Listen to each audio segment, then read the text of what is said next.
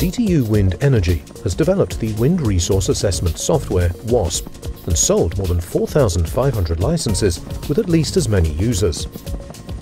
Recently, the Carbon Trust sponsored development of WASP has led to an improved wake model called Fuga. Professor Jakob Mann says, DTU Wind Energy has developed a linearized computational fluid dynamics tool for the calculation of wakes after wind turbines in wind farms, which is 1,000,000 times faster than traditional CFD tools. That gives us the ability to optimize the layout of wind farm much faster.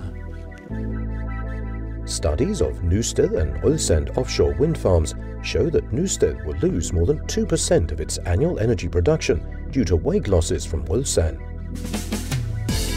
We cover all wake models, from simple engineering models to sophisticated computational fluid dynamic models. The detailed models give answers on turbulence levels in the wakes, essential for evaluating the loads.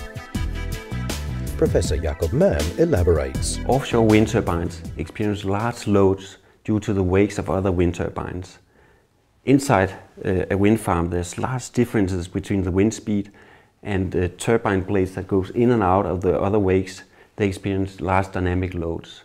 Also, the turbulence inside a wind farm are much higher than outside. The models and software are validated with LiDARs. Working closely with the industry, we've developed nacelle and transition piece-based LiDARs, which can be used for power curve verification and turbine control.